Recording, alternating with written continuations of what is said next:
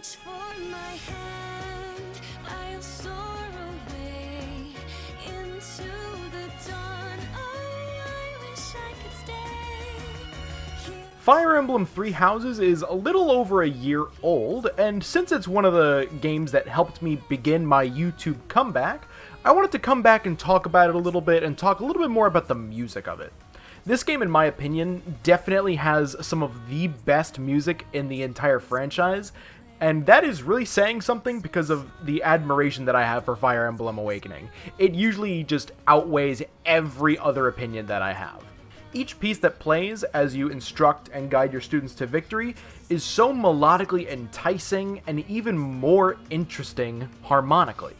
But one of my favorite pieces from the entire game is actually the main theme of the game, The Edge of Dawn, by, oh god, I'm probably going to say these names wrong, Rei Kondo and Masato Koda. I'm still going to analyze the song like I usually do, but we're going to analyze it with the help of an old friend, a very, very old friend. A lot of you might not have actually known this growing up, but your music teachers often prepare their lesson plans based on the teachings of a specific musical pedagogue, such as Carl Orff, or Shinichi Suzuki, or even Edwin Gordon. Each one had a unique approach to music education, but one of the most well-known, and the one that I had the most experience with in college, went by the name of Zoltan Kodaly. My music professors and even a few teachers that I have gone and observed were very heavily inspired by him and based a lot of their methods and teachings around his. Zoltan Kodaly was a Hungarian music educator born in 1882 and was motivated to make an impact on music education solely from hearing students singing so terribly out of tune, according to musicalu.com. Kodaly was very into using singing games in order to get children singing and moving, but when it came to actually singing songs, he preferred to sing in canons, where students sing the same short song, but come in at different times in order to create different harmonies. These songs are usually very short, usually only lasting a few measures long, and typically repeat numerous times in order to create a longer song. So, real quick, let's actually listen to the beginning first few measures of The Edge of Dawn in a canon style, so that you can get an idea of what a canon is supposed to sound like. These harmonies are going to be a bit spicier than something that Kodaly would normally teach, but I still think that it sounds absolutely beautiful when put all together. Now, granted, I wouldn't teach this to little kids, but the colors that this song creates in canon form are just incredible.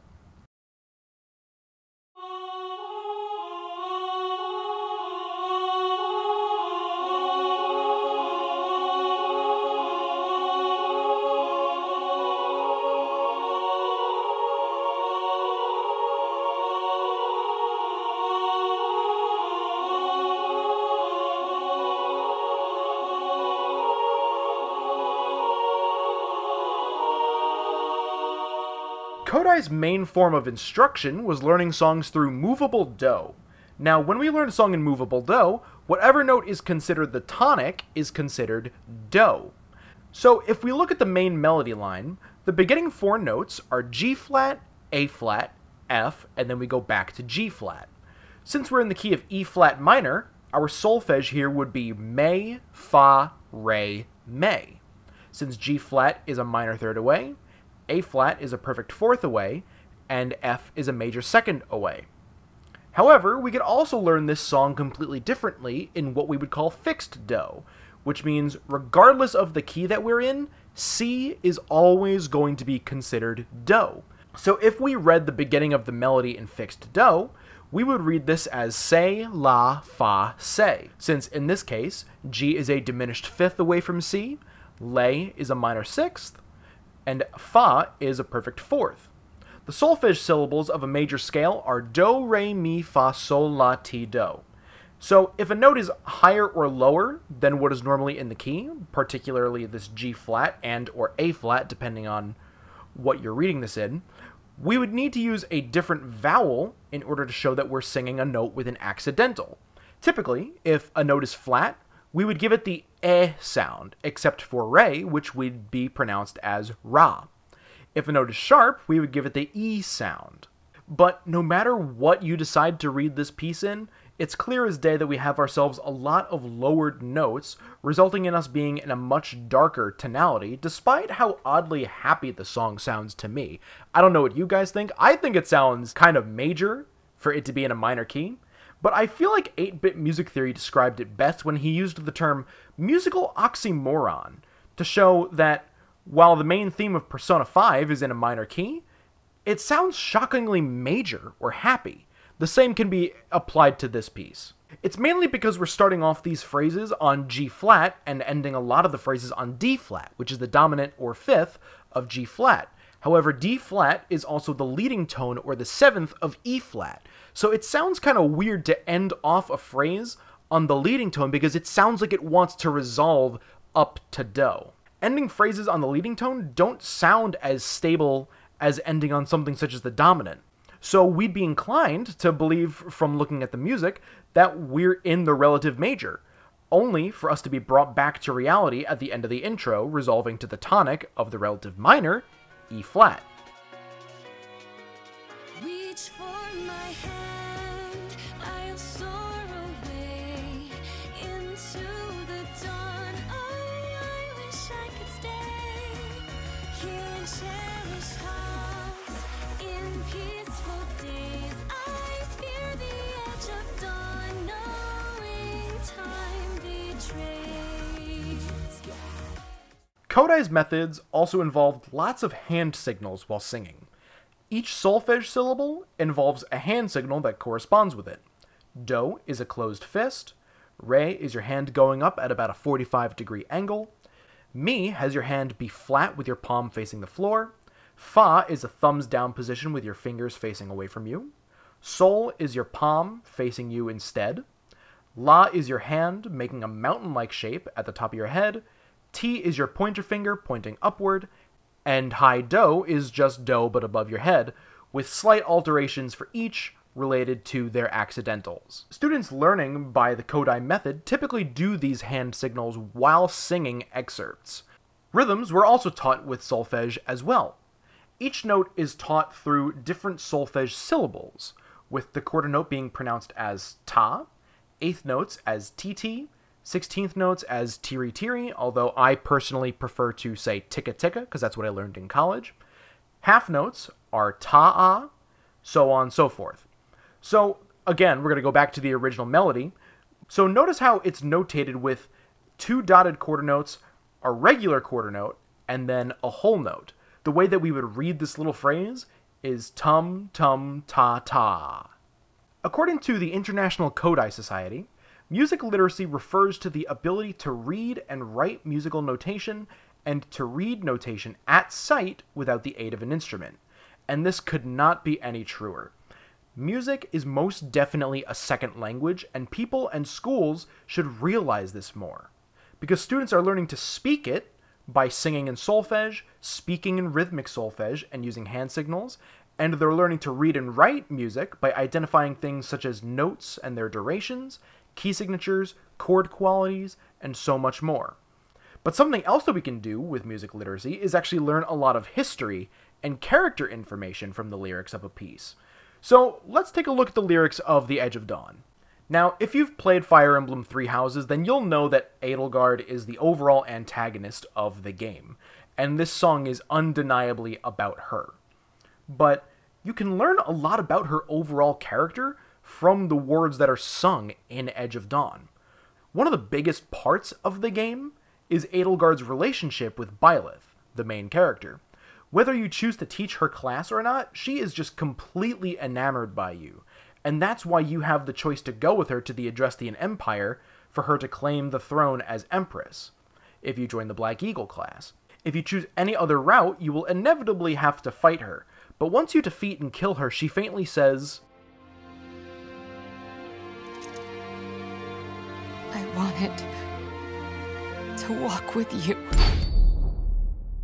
Even after starting the war in Fodlan, her feelings for Byleth and her hope for him to join her cause still remain. It's tragic, but it's shown so wonderfully in the first verse of the song. Give it a listen and pay attention to the lyrics. Reach for my hand, I'll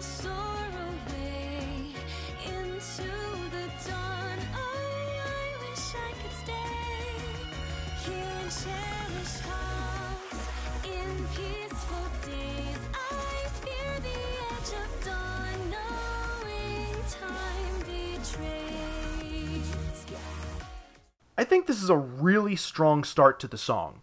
Edelgard telling Byleth to reach out to her regardless of the fact that she's destined to inherit the Adrestian Empire throne. When the words, "I fear the edge of dawn, knowing time betrays," are sung, it shows that Edelgard's running out of time on a few things, actually. Firstly, to try and convince Byleth to join her cause, but also because of the fact that she herself has a shortened lifespan due to having 2 crests, which is why she strives to create a world where crests no longer exist. That way, people can't experience what her and Lysithea have gone through. Let's listen to the next few lines. Faint lights pass through colored glass in this beloved place. Silver shines, the world dines, a smile on each face. As joy surrounds, come by the bounds, and I can feel them breaking free. For just this moment lost in time, I am finally me. Yet still I hide behind this mask that I have become. My blackened heart, scorched by flames, a force I can't run from. As you progress through any of the 4 campaigns, you learn that Edelgard is also a character known as the Flame Emperor, secretly plotting with a group called the Agarthians to prepare for her hopeful success in the war. So when "Yet still I hide behind this mask I have become" is sung, it's subliminally symbolizing her identity as the Flame Emperor, but also really helps show the frailty that Edelgard suffers from in the latter half of the game. If you do choose to side with Edelgard, after the 5-year gap, you learn that she begins to have a lot of doubts and suffers from a lot of insecurities because of the war that she started. This is shown in the words, "My blackened heart, scorched by flames, a force I can't run from." She has regrets for all the lives that were lost due to her actions, but it's a price that she had to pay in order to reach her goal. And that's just the kind of person that she is. She is willing to go to great lengths to achieve her goals, even if there are serious casualties that follow. These words are also sung in relatively lower notes, which I think is an incredible touch, because it really adds to that overall darker mindset that this phrase gives off. Something that actually is really clever, as well, is the usage of the line, "I look to you like a red rose," in the chorus. I was super shocked to figure this out, but a big inspiration for Three Houses was the Chinese poem Wind, Flower, Sun, Moon, which deals with the idea of relationships progressing with the seasons. I'm not going to go too into detail about it, but you should check out Lucky Crit's video on it after this one. I found it super informative. I loved it. Red, as you can see, is the main dominant color of Edelgard's house, even though they're referred to as the Black Eagles. But if you decide to join her and declare war on everybody, the name of the route will be called the Crimson Flower. This also draws attention to the theme of spring, with pink and red being its most dominant colors, while a rose, which is commonly grown in spring, is a very lovely flower to look at, and is typically the type of flower that you would buy for a loved one. To conclude, take a listen to the final verse to the shortened version. Although Edelgard suffers from self-doubt and insecurities, she still has her eye on the bright future that she envisions for Fodlan, and she longs to find an answer to her shortened lifespan due to the experimentation that was done to her in order for her to have multiple crests, which could be considered this cold she knows so well. My blackened heart, scorched by flames, a force I can't run from. I look to you like a red rose, seeking the sun, no matter where it goes. I long to stay where the light dwells, to guard against the cold that I know so well. Edelgard was a victim of blood reconstruction surgery, which allows her to bear 2 crests, which resulted in her hair turning from a light brown to white. But she also mentions that she had 10 other siblings that all had terrible things happen to them, resulting in all of them dying. She lives in this cold reality where she's the only one that could inherit the throne because there was no one else. she was the only one who survived everything. She kind of reminds me a lot of Taruto Maruki from Persona 5 Royal, now that I think about it.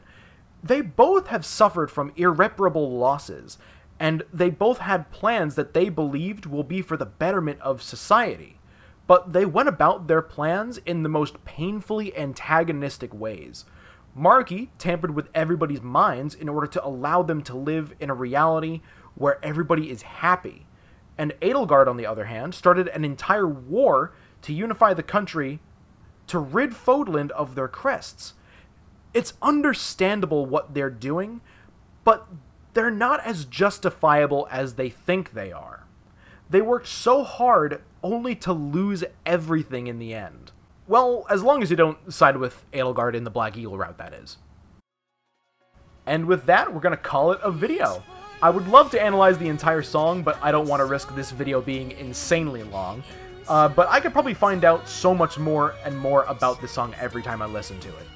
But hopefully you all learned a little bit about music literacy and the methodology of Zoltan Kodaly.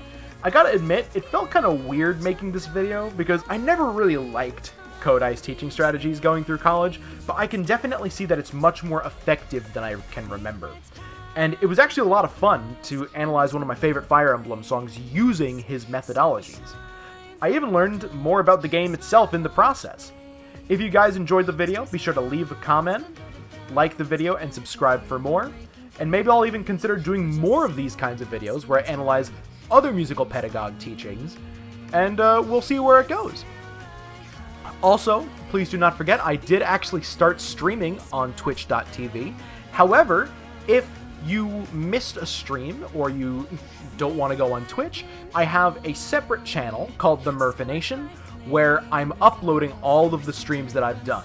So, even the streams that I did on YouTube, Scooby-Doo Mystery Mayhem, Dauntless, and Valorant, those are going to be on there as well, and all of the streams that I've been doing on Twitch. So far, it's going to be The Walking Dead, Dark Souls 1, and my Pokemon Emerald randomizer, Nuzlocke. Now, unfortunately, something happened. I'm not going to spoil it. Something happened in Emerald. So now, actually, the day after I'm recording this audio, I'm going to be starting my Pokemon Shield Wonderlock, which I am very excited about, because I've never done a Wonderlock, and I actually really enjoy Pokemon Shield. Yeah, I just lost my train of thought. So, if you guys are interested in all that, be sure to come on down to my Twitch channel. I stream every Monday, Wednesday, and Friday at 9:30 p.m. Although, at the time of recording, I've only got one more chapter left to do, and then I will probably do something else. Wednesdays is going to be Dark Souls, and Fridays is going to be my Pokemon Shield Wonderlock. So, I hope you all can come hang out with me for a little bit on those days, and hopefully you guys enjoyed the video. Thank you all so much for watching, and I'll see you all in the next one.